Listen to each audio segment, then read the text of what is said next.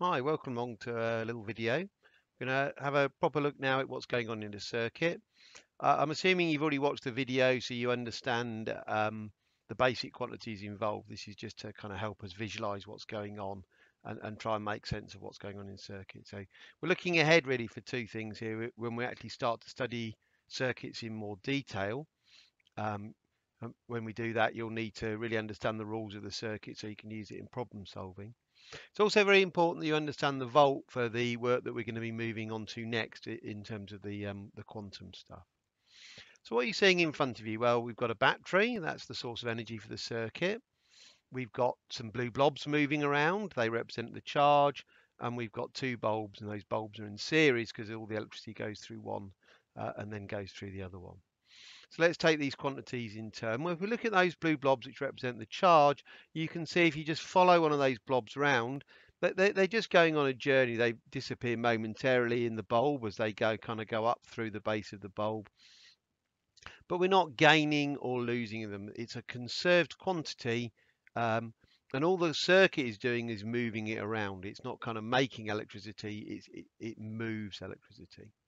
And if we take the ammeter, you can see we've got a certain amount of current, 0.9 amps. And it doesn't matter where I measure the current, I always get 0.9 amps because the current is constant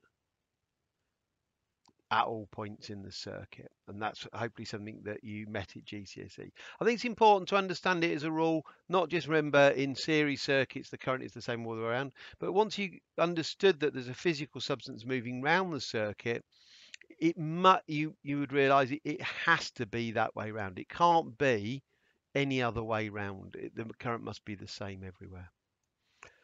Now, if I look at these two bulbs, and it's actually easier if I separate these bulbs by a bit.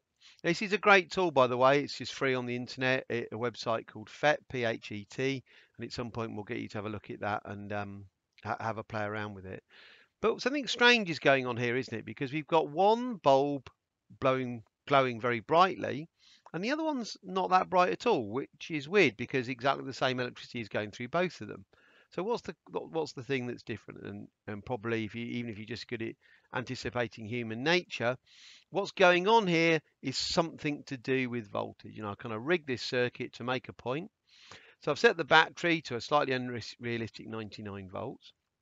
What that means is that each coulomb of charge is being given 99 joules of energy. So if you can imagine each one of those blobs, I might draw this out for you sometime, is like a little lorry, and the battery mounds in 99 joules of energy, and the lorry goes on trundling around the circuit, delivers all 99 joules of energy out elsewhere in the circuit, and then it returns to the battery, and the lorry is empty at this point. It's given up all its energy, and it's given more energy by the battery, and it goes round again.